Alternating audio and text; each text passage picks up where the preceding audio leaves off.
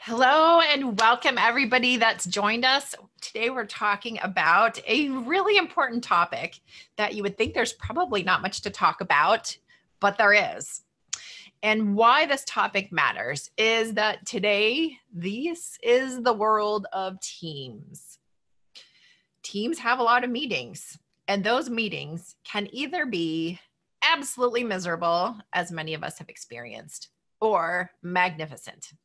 And our goal in the conversation today is to help all of us have more magnificent meetings.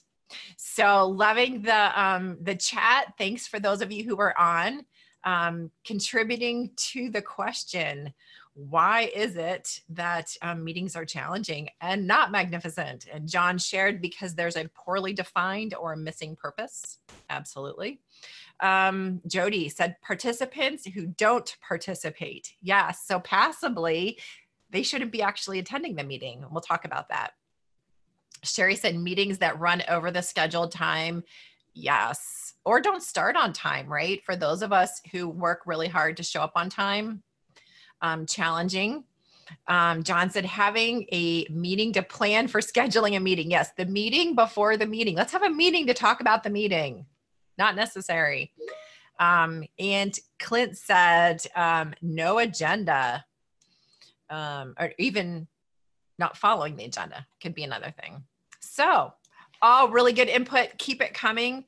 And today, what we're going to be talking about is some really cool things that I'd like to share with you. So audience participation requested, because I love benefiting from each one of you and your brilliance. And so thanks for continuing to contribute in the chat. And I'm going to ask you to answer a question for me. So we're going to bring up a poll right now, and I'd love to hear from you, recognizing that one of the most complained about things at every organization we've worked with is meetings. So if you look at your screen right now, we have a poll. Which one is your biggest frustration? And we've heard a lot already in the chat about what people get frustrated by. No agenda, no purpose, right? So I don't know why the meeting's held. I just get invited to a meeting and it's a complete waste of my time. John says people are not prepared. Yes, another frustration. And the same people always come late. So those are all true. And for you, as you think about your meeting frustration, which one is your biggest? Is it that you have too many meetings, not sure why the meeting's happening, it doesn't start or end on time, or you're coming to meetings that are completely a waste of your time? So what is your greatest challenge as you think about meetings? All right, so I'm going to end the poll and share the results. So we've got the winner is I have no idea why a meeting was held, which gets back to our very first input from the chat, which is around a poorly defined or missing purpose. And we're going to tackle that today. The second challenge, meetings not starting or ending on time, and then just plain too many meetings. So absolutely. All right. So our focus for today, we're going to talk about three phases, the three phases that you need to make sure you follow in order to have a magnificent meeting. We're going to talk about the two most important elements of a meeting agenda, some tips to increase the value of all the meetings that you attend, and a couple ways for you to avoid getting consumed by the meetings you're participating in. So before we jump into that, what exactly is a magnificent meeting? So I've come up with these four key things that for me make up a magnificent meeting. First is honoring people's time. So it's not just about starting and ending on time, but it also ties into the third thing, which is just inviting the people who need to be there. Sometimes I find in meetings, people invite everybody that could possibly attend versus the people who need to be there. Then getting back to our number one challenge in meetings that you collectively identified, clarity on what needs accomplished in that meeting, which gets to the purpose. And finally, a magnificent meeting is one that stays focused on the outcomes. We don't start rambling or, oh my goodness, what about this? You know, the whole tangent. Look, there's a bird. So those are the attributes of a magnificent meeting. Honoring people's time, being really clear and specific on what needs accomplished, inviting only the people who need to be there, and then staying focused on the outcomes. All right. Now we're going to talk about the 3 key phases, and I'm going to call this the PFF, just like we have a BFF. This is your PFF for great meetings, for magnificent meetings. So step number 1, or phase number 1, is planning, then facilitating, and then follow up. So planning, oops, sorry. I thought I had a different slide here, but planning. Planning is around figuring out what is most important. What is it that you need to, as we said here, accomplish? What is the purpose of the meeting? Then we jump into facilitation. And also wanted to cover, in planning, you need to make sure that we've considered those things. We talked about a magnificent meeting was about who needs to be there, what you need to accomplish. Do you have enough time to accomplish it? Or do you have too much time? And generally, meetings should occur not to inform people, but to engage them in a conversation. If all you're doing is sharing information, then you may not need to have a meeting. So planning comes first, then facilitation. And as we facilitate, we need to stick to the agenda, which is why that first step of planning is absolutely critical. How can you accomplish what needs accomplished, back to the purpose, in the least amount of time, and make sure that people have all the data points they need and are prepared to achieve the outcome? Nothing is more frustrating than having a meeting where the conversation meanders aimlessly and you don't know what you're going to accomplish. So make the meetings matter by focusing on achieving the outcome that was defined and ensuring that there's somebody paying attention and facilitating. We're going to talk about a resource at the end of this webinar that you have access to. And in there, it talks about some different roles that people can play. So it may seem a little bit formal, but it can be helpful at the beginning of a meeting to say who's responsible for facilitating. That usually ends up being the person who is the one that called the meeting. Who's going to take notes? Who's going to follow up? All of those things. If you define roles, that will enable you in your meetings to have a better outcome. And John says, yes, clarity has become such a rarity. It is true. Jody said one of the issues that she is challenged by is bulldozing a decision without getting buy-in, which means there really isn't consensus. And I agree with that. We'll talk about that. Actually, let's do that right now. Facilitating a meeting. When I talk about the agenda, let's see. These are the 2 essential items of a meeting agenda. So I'm going to connect this into when you're facilitating the meeting. Yes, we need to be clear on the purpose and the outcomes. So that needs defined as you plan for the meeting, and it needs to be part of the agenda, 2 absolutely essential items so that everybody understands what's the purpose, what are the outcomes. And I even encourage people, back to our facilitation step, when you are facilitating a meeting, why not begin the meeting by asking each person that's participating, what does success look like for you in this meeting? Or what do you understand the purpose to be? Because that enables everybody to get started on the same page, that you're clear. Here's what we're doing here. Here's what we're trying to accomplish. That's the first thing in purpose. Now, outcomes may seem similar, but back to Jody's point where decisions get bulldozed, I want to connect the decision-making with outcomes. So as you think about the different elements in an agenda for your webinar, you may have a situation where you want to bring some information forward and the people that are there in the meeting are contributing to that. So you need to have a discussion around a topic so that Maybe you need this input so that you can go make a decision, or maybe you need the input for another purpose to contribute in some way to a project. So that's what I mean by outcomes. Purpose is the overall purpose of the meeting. Outcomes connect to every single element of the agenda. And it's where we actually, Scott and I were coaching an executive team. It was really fascinating. We're in this session and they had probably a 20-minute conversation about a decision that needed to be made. They went back and forth, and finally they reached a decision. At the conclusion of that, I summarized the decision. And then they rediscussed it because there were some people who hadn't realized they made the decision. Back to Jody's point about having a decision bulldozed without really understanding that's what was happening.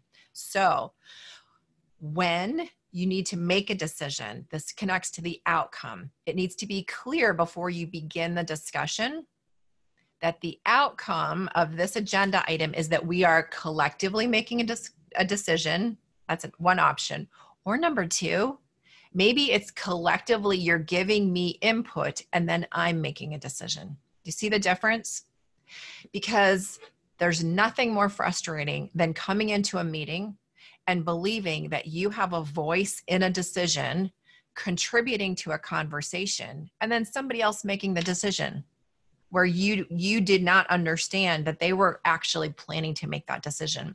So to Jody's point, you can feel bulldozed when that occurs.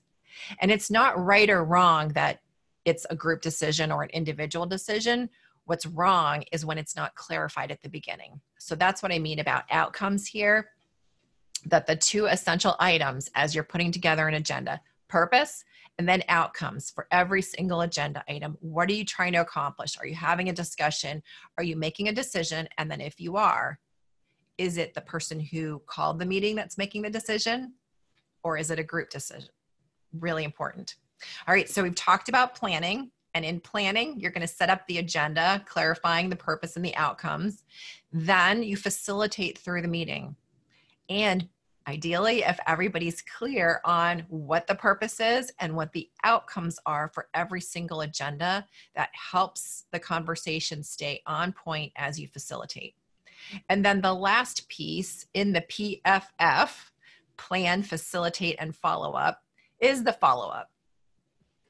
And when you follow up, this is where decisions are summarized and shared with everybody who needs to know, and action items are summarized and shared with everyone who needs to know. And here's what's really interesting, and I'll jump back to the facilitation part. As you conclude a meeting, how many of you actually pause and do a review of the action items and the decisions? I know for myself, there's times where it feels like, we're so busy having the conversation, it comes to the end of the meeting time and it's like, okay, end of meeting, let's move to the next one. I would encourage everyone to give themselves a 5 to 10 minute buffer at the end of a meeting to review, did we accomplish our purpose? Here's the actions that need accomplished, and here are the decisions that we made. And then once you verbally talked through them, this is the follow-up piece. So the follow-up begins at the end of the meeting, and then it continues as you share that information. Because how many times have you had a situation where somebody made a decision in a meeting and you weren't informed of that? So you were moving in a direction that was completely contrary to the decision was made because you were never informed. So that's the value and the purpose of follow-up. So PFF, plan, facilitate, and then follow up. And back to in the planning process, the two important items of the agenda are around purpose. And Jody reminded us, absolutely true. In a meeting, there are times where we need to inform people. And this is interesting because I've been in meetings where the intention was informing, and then we start having a discussion as if we were coming to a decision about something, but that was never the intention. And that's also where meetings can get really frustrating because we're not all clear on why this information is being shared and what we're trying to accomplish. So are we having a discussion? Are we making a decision? Are we gathering input? What is the outcome of this agenda item? Really essential. So we talked about what a magnificent meeting is. We walked through PFF, planning, facilitating, and following up. And now I'd like to share 3 tips that will help you to increase the value of every meeting that you attend. And those 3 tips: ground it, shorten it, and frame it. Those are my tips. So we're going to talk about each of those. All right, grounding. This is a really important step that we often overlook. So let's think about a typical meeting. Meeting starts. Sometimes there's some small talk, right? We chat, how are you doing? What's going on? And then we jump right into the conversation. I'm going to suggest that there's a better way. So it's very valuable to have a discussion and interact with people on a human level. So I'm not saying don't do the small talk. It is useful just to check in with people and see how they're doing. However, do you consistently, for every meeting you attend, establish the starting point? Like, what are the assumptions we're making? Do we have the purpose? Do we have the agenda in place? Making sure we're all starting from the same place. Because if you're not, then how do you get to the conclusion, the ending place, and actually achieve the purpose together? So many meetings just jump into discussion and they forget the step of getting everyone grounded or oriented to what's really important. Later this week, I'll be facilitating a conversation with an executive team where they're talking about how to translate their strategy into action. Like, what's the specific plan over the coming 90 days? And it's fascinating because it's really tempting to just jump in and say, what are the actions? What do we need to do? And I'm actually taking the first 2 hours and walking them through a grounding process to ensure that we're all starting at the same place. The grounding consists of defining assumptions, right? Like, where are we all coming from? And there's another exercise that I find really helpful in a more extended meeting context, and that's rules of engagement. Now, one of the techniques I use in establishing rules of engagement, and you can do it a lot of different ways. It can be contributions from the group. It can be a proposed list that you come up with and share and people comment on. But I'm going to give you 3 questions that I often use when I'm establishing rules of engagement in a meeting context. And usually it's a little bit longer meeting. But the 3 questions are: what do you need from me? And that's when I'm serving in the role of a facilitator. What do you need from each other? And what do you need from yourself? And it's really interesting, pausing and taking the time so that everybody reflects on that. What do you need from me as the facilitator? What do you need from each other? How you're going to show up with each other? And what do you need from yourself? Those 3 questions help ground the context of that meeting, and it becomes much more productive. The other benefit from that for me as a facilitator is it gives me the ability to call out whenever we're getting off track. So for example, I've been in facilitating meetings where people say, hey, one of the things we need from you is to ensure that we stay focused, right? We talked about that as one of the challenges that occur during meetings. People are not focused. Well, when I'm facilitating and I see that's occurring, I can say, hey, everyone, remember you asked me to help you stay focused, and we're not focused right now. And I can pull them back because I have their permission to do so. So those are just a couple tips around getting everyone started in the same place. One other suggestion, and I found this to be really useful as well. At the beginning of the conversation, when you're having a meeting, one of the questions you can ask to get everybody focused is this: what's distracting you from being fully present right now? And that's what's interesting about that, is having everybody call out, whatever's going on that's creating distraction for them. By naming their distraction, it actually helps them get more focused. So these are all different ways that you can ground the meeting and get started in a better place. Next tip for all of you is shorten your meetings. How can you spend less time in meetings? One of the things that we've done at different points in our career is start a meeting 5 minutes after and end 5 minutes before the hour. So that gives people a buffer of approximately 10 minutes to make the transition. So whether it's having a 50-minute meeting or imagine scheduling just a 30-minute meeting, can you still accomplish everything in that amount of time? So shorten the meeting is another way that you can have a more magnificent meeting because you focus on the value. Why do we have to have an hour-long meeting? Make it 30 minutes. And then third, frame your meeting. So this gets back to a recurring theme through this conversation, which is purpose and outcomes, right?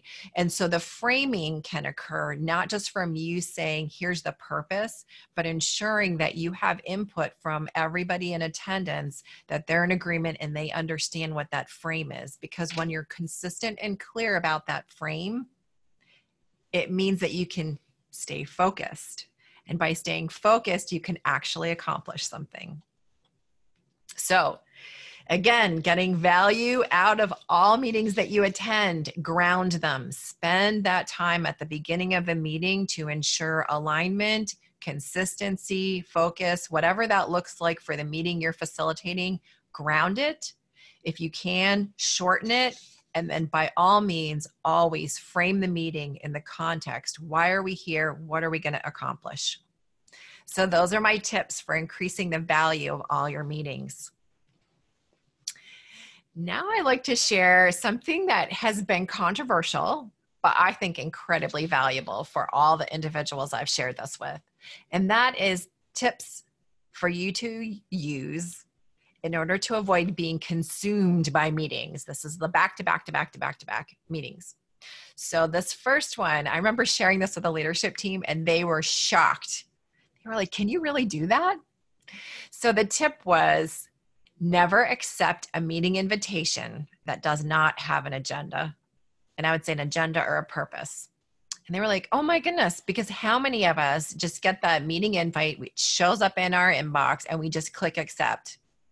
So the opportunity, what I shared with the leadership team was, if you start declining meetings that don't have an agenda, you're going to send a message. And you can even, what we did was we came up with a little script that they would respond with the decline and say, I don't understand what the meeting is about or the value that I can contribute, so I'm not going to accept. And then it gave the person a chance to then reply and say, well, actually, here's the agenda and why you need to attend. But those are two criteria I encourage you to evaluate every meeting invitation with, which is, does it have an agenda? So do you understand the purpose of the meeting? And number two, are you clear on the value that you're bringing to that meeting? Or are you just being invited because you should be? So imagine that if you stopped accepting meetings that didn't have an agenda, wow, your calendar could look a lot different.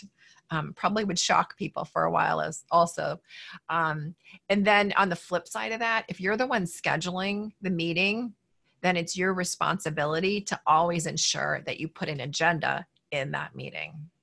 So that is one tip to avoid having your calendar consumed by meetings. Just don't accept it if you don't understand the purpose or have an agenda and know the value you contribute. Then I mentioned before about limiting the amount of time you spend in meetings.